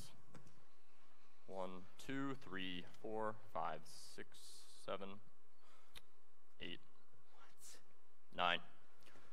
All those in favor of guilty? What is 9-3 in favor of not guilty? I don't understand you people. I mean, all these picky little points that you keep bringing up, they don't mean nothing. How could you believe his story? You're an intelligent man. Well, you're not going to tell me or not. You know the facts of life. I mean, for Christ's sakes, look at what we're dealing with here. You know what they're like. I mean, that guy over there, well, I don't know what the hell is going on with him. All that talk about psychiatrists. Maybe he ought to go to one. Look, let's talk facts. These people are born to lie. Now, it's the way they are, and no intelligent man is going to tell me otherwise. They don't know what the truth is. Just take a look at them. They're different. They think different. They act different. Well, for instance, they don't need any big excuse to go and kill someone. Well, it's true. Everyone knows it. They get drunk on wine or something cheap like that. They're very big drinkers. Yeah. Where are you going? Smart guy, what the hell does that mean, for Christ's sake, slamming the door? And then they're drunk, and then bang, somebody's lying there in the gutter. Okay, nobody's blaming them for it. That's how they are, by nature. Know what I mean? I mean, violence, human life don't mean as much to them as it does to us. I mean, it's true. They just don't care. The family don't mean nothing to them. Fathers, mothers, that don't mean nothing. Oh, sure, there are some good things to like about them. Look, I'm the first guy to say that. I've known some who are okay, but that's the exception. You know you're a sick man. Sick? Why don't you just sit down? You old son of a bitch. Who the hell are you? No. Who the hell is he to talk to me like that? Sick. Look at him. He can hardly stand up. Look, I'm speaking my piece here, and you're all going to Maybe if you just quiet it down. No, I will like hell. Quiet down. There is not one of them, not one, who's any good. Now, did you hear that? Now, let me lay this out for you ignorant bastards. You, at the window, you're so goddamn smart. We're facing a danger here. Don't you know it? These people are multiplying. That boy on trial, his type, they're multiplying 5 times as fast as we are. 5 times. That's the statistic. And they are wild animals. I mean, they hate us. They're against us. And they want to destroy us. That's right. No, don't you look at me like that. There's a danger here. For God's sakes, we're living in a dangerous time. And if we don't watch it, I mean, if we don't smack them down whenever we can, then they're going to own us. They're gonna breathe us out of existence. Oh, shut up! You goddamn geniuses had better listen to me. They're violent, they're vicious, they're ignorant, and they will cut us up. I mean, that's their intent, to cut us up. I'm warning you, man, this boy on trial here, we've got him. That's the one, at least. I say we get him before his kind gets us. Now, I don't give a goddamn about the law. I mean, why should I? They certainly don't. And I'm telling you. Now you just stop all of this. How would you like me to cave in your head for you, you smart little bastard? Where the hell do you get the gall? We've heard enough. Sit down and don't open your filthy mouth again.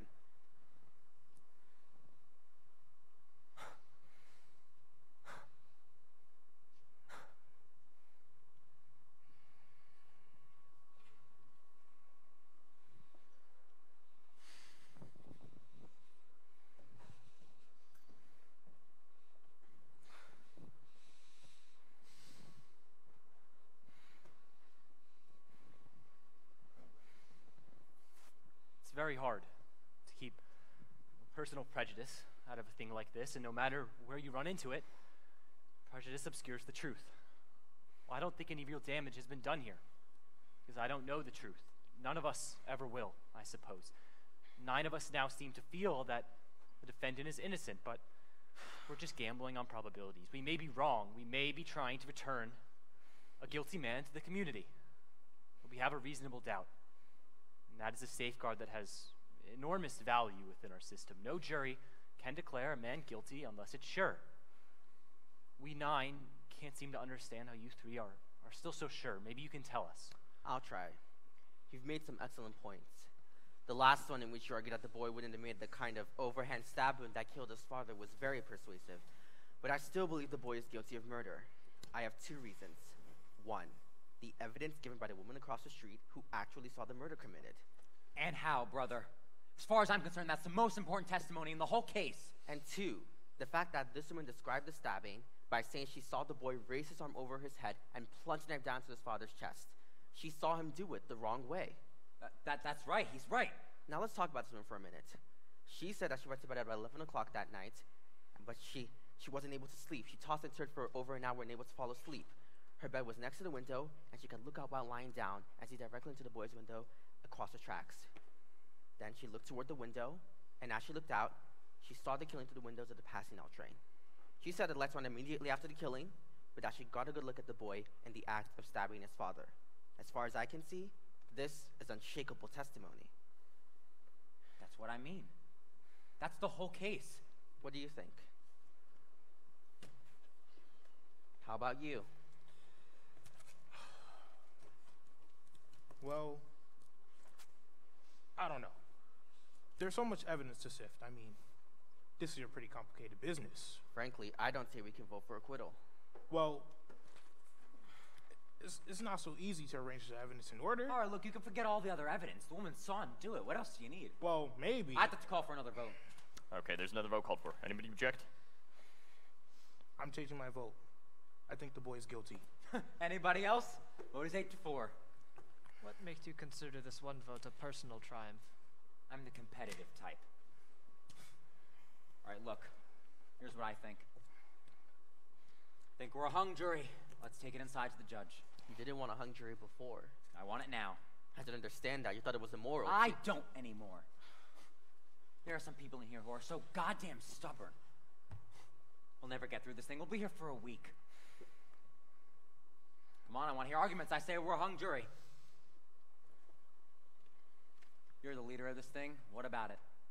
Let's go over it again. Oh, we went over it again. J. Walter Thompson over here is bouncing backwards and forwards like a tennis ball. Now, wait a minute. You have no right. I apologize on my knees. Let's get out from under this thing. All right. Maybe we can talk about sentencing kind of a time limit. The time is... 6:15. 6:15. Someone before mentioned 7 o'clock. I think that's the point at which we might begin to discuss the question of whether we're a hung jury or not. Don't you feel well? I feel perfectly well, thank you. I was saying that 7 o'clock It's would just be... that you were rubbing... I'm sorry for interrupting you, but you made a I'm trying to settle something here. Do you mind? I think it's important. Very well. Now, I was I'm sure you'll pardon me for interrupting, but I was just wondering why you were rubbing your nose like that. Oh, come on, will you please? Right now I happen to be talking to this gentleman. Now, why were you rubbing your nose? Well, if it's any of your business, I was rubbing it because it bothers me a little. I'm sorry, is it because of your eyeglasses? It is. Now, could we get on to something else? Your eyeglasses make these deep impressions on the sides of your nose. I hadn't noticed that before. They must be very annoying. They are very annoying. I wouldn't know anything about that. I've never worn eyeglasses. 2020. All right, listen. Would you hurry up with the optometrist bit? The woman who testified in court that she saw the killing had those same deep marks on the sides of her nose. That's right, she did. That's right. Yeah. All those. Oh, Now, please, just a moment, and then I'll be finished. Now, I don't know if any of you noticed it. I didn't notice it before, but now I can't stop thinking about it. She had those same deep marks on the sides of her nose, and she kept rubbing them in court. She had those marks. I saw them. Now, this woman was about 45 years old, and she was making a tremendous effort to look 35 for her first public appearance. Heavy makeup, dyed hair, clothes that should have been worn by a much younger woman, but no eyeglasses. See if you can get a mental picture of her. What? No eyeglasses? You don't know if she wore glasses? Just because she was rubbing her nose like that, I mean. Look, I saw him. She kept rubbing them in court. What does that mean? No, he's right. I saw him too. I was the closest one to her. She had these deep things. What do you call them? You know. What does that prove? She had those marks. She had dyed hair and marks on her nose. I'm asking you, what does that prove? Could those marks be made by anything other than eyeglasses? No, they couldn't. So what are you guys talking about? I didn't see any marks. I did. Strange, but I didn't think about it before. What about the lawyer? Why didn't he bring it up? Well, there are 12 of us in here focusing on this case, and 11 of us didn't think of it either. Okay, Clarence Darrow. What about the district attorney? You think he'd pull a trick like that? Have her testify without glasses? Have you ever seen a woman who had to wear glasses but didn't want to because she thought they'd spoil her looks? My wife. Listen, I'm telling you. Maybe the district attorney didn't know either. Yeah. That's what I was going to say. Okay. She had marks on her nose from eyeglasses, right? She didn't wear them out of the house so that people would think she was freaking gorgeous. But when she saw this boy kill his father, she was in the house, alone. Do you wear eyeglasses when you go to sleep? No, no one wears eyeglasses to sleep. It's safe to assume the woman wasn't wearing them when she was tossing and turning, trying to fall asleep. How do you know? I don't know. I'm guessing. I'm also guessing that when she turned and looked casually out the window, she didn't put on her glasses. And she herself said that the lights went out a split second later, so she couldn't have had time to put on the glasses then. Wait a minute. And here's another guess. Maybe the woman honestly thought she saw the boy kill his father. I say she only saw a blur. How do you know this? How does he know these things? You don't know what kind of glasses she wore. Maybe they were sunglasses. Maybe she was farsighted. What do you know about it? I only know that the woman's eyesight is in question now. She had to identify someone 60 feet away in the dark without glasses. You can't send someone off to die on evidence like that. Don't give me that. Don't you think the woman might have made a mistake? No. It's not possible. No, it's not possible. Is it possible? It's possible. I think the boy's not guilty. Do you still think he's guilty? Yes, I still think he's guilty. But I could care less. You smart bastards do whatever you want. How do you vote? Not guilty. Do whatever the hell you want. You're the worst son of a... I still think he's guilty. Does anyone else still think he's guilty? No, I'm convinced. The hell's the matter with you?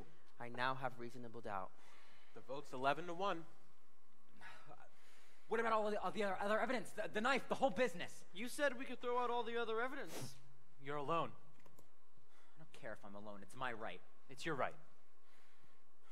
Well, what do you want? I say he's guilty. We want your arguments. I gave you my arguments. We want to hear them again. We're not convinced.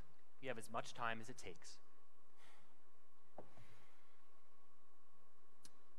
Everything, every single thing that came out of that courtroom says this kid is guilty. You think I'm an idiot or something? You lousy bunch of bleeding hearts. You're not going to intimidate me. I could sit in this goddamn room for a year. Well, come on, somebody say something. Why don't you take the whole thing with the old man who heard everything? Or the knife, just because he found one like it. I mean, the old man saw him right there on the stairs. What's the difference how many seconds it took? I mean, what's the difference? Every single thing. The knife falling through a hole in the boy's pocket. I mean, every single thing. I mean, you can't prove the old man didn't get to the door.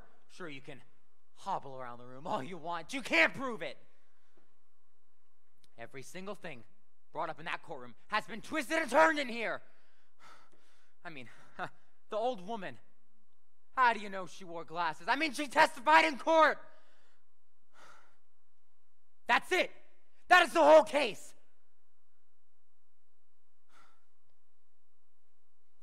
The whole business about hearing the boy yell. The phrase was, "I'm gonna kill you." That's what he said to his own father. I don't care what kind of man that was. That was his father. I mean, what a rotten kid.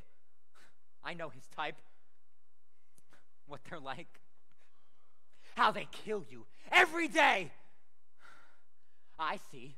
How come I'm the only one who sees? God, I can feel the knife going in. He's not your boy. He's somebody else.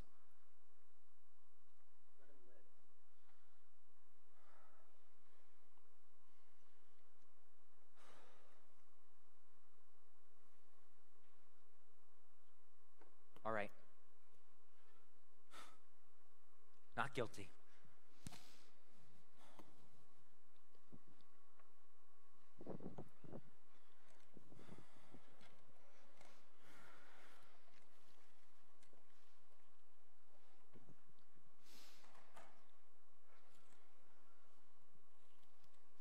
We have a verdict.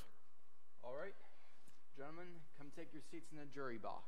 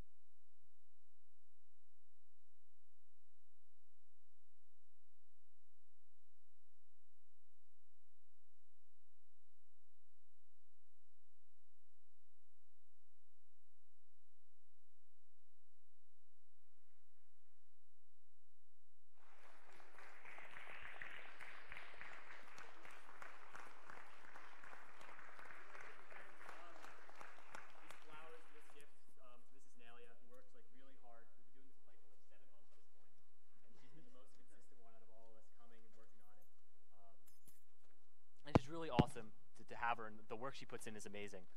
So we'd like to present this to her. Thank you.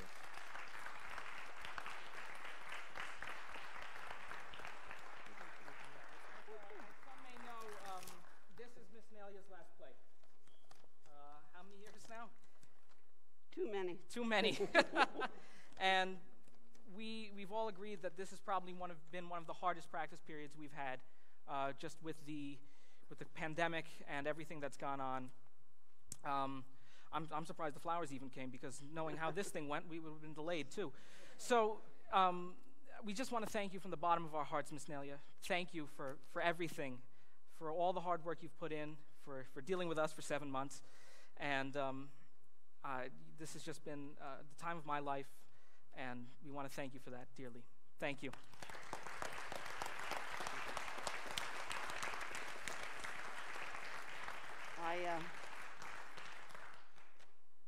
Do you know these guys? Oh, they just kind of came up here. There are a few people I do need to thank too. And I want to start with the guys who have been wonderful about setting up and streaming so much of what goes on here at the prep, especially during these times where we've been so distanced from each other. So thank you to Dave Snyder and the men of STEM. I know that includes Gabe, Paolo, Justin, Owen, Krish, Aiden, and Zach. I'm not exactly sure how many of you are up there today, but thank you guys so much, and big thanks to Dave Snyder.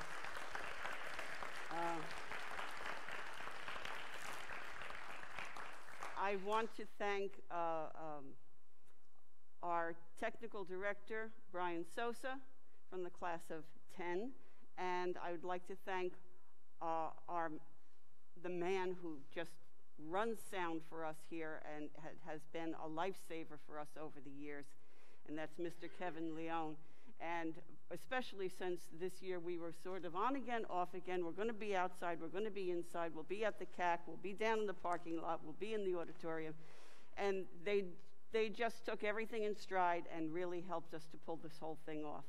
And special thanks on sound to our senior, Alex Boris. I have to keep thinking of your last name, Alex, sorry. And so much thanks and gratitude to you, Alex, for everything you've done for us in running the sound for the production. He came in yesterday for the first time to do a run-through on a system that's in need of upgrade, and did an admirable job on it, so thank you very much.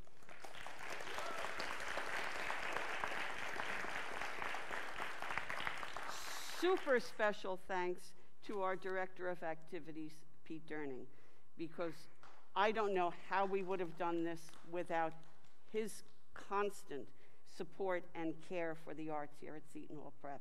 So big thank you to Pete Durning. I know he's home watching the baby. I would just like to ask our seniors to step forward, if you can. 8 of the 13 guys in this production were also in our last drama production, A Christmas Carol, back in December of 19. And so our seniors here, I have you listed so I don't forget anybody. Matt Barty, David Acco, Greg Dort, Connor Gorman, Will Kennedy, Joaquin Suriel, and Nathaniel Marty Tabora. So thank you, seniors, in a special way for everything you've done, okay? And since we don't have programs, I also do want to make mention of the rest of our cast members who hopefully will be leading the way next year with the next drama production, and that's Justin Abbott, Anthony Patino, Chris Duff, Ben Ferrara, Ian Miller, and Lou Scafidi. Thank you, guys. Okay. You're up. I'd ask permission if Monsignor Kelly and I are able to say a few words on their behalf. Absolutely. Again, the 3 thank yous. We got word at home that it was a phenomenal performance live stream. People appreciate it, so thank you guys for the work. Our motto, hazards at forward. I don't know how you guys kept doing it. Congratulations. Just proud of you guys for what you did. And when I can't say enough about Mrs. Nelia, time, talent, and treasure. If you think about how much time that she's put into this place with her heart and soul for over the years, tremendous. Talent, she's probably the most talented person in this building. It's going to take more than one person, at least 2 people to fill her position for doing that. And the treasure is just the countless students that because of her time and talent, you're able to do what she does. So thank you very much.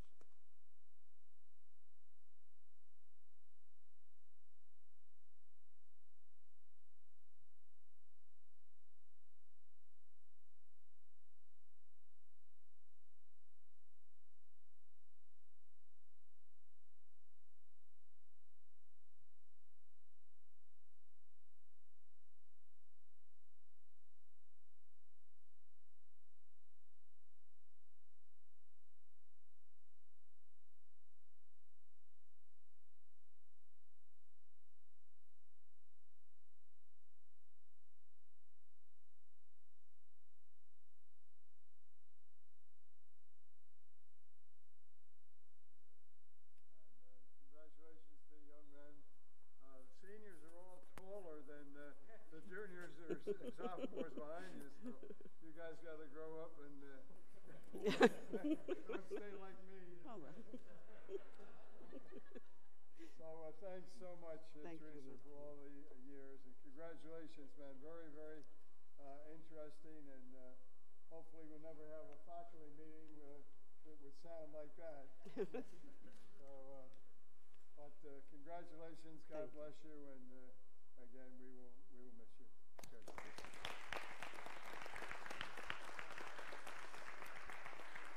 And since Thanks to the parents for sending your sons to us, trusting them to us. We appreciate the sacrifices you make so that your sons can be with us. So many, many thanks, and keep the young people coming to us. Thank you. And since I am the only woman up here, I get the last word. And I would like to reiterate and reinforce what just has been said. We are family. Thank you to my Nelia family, and thank you to my Reynolds family, and thank you to my Seton Hall Prep family.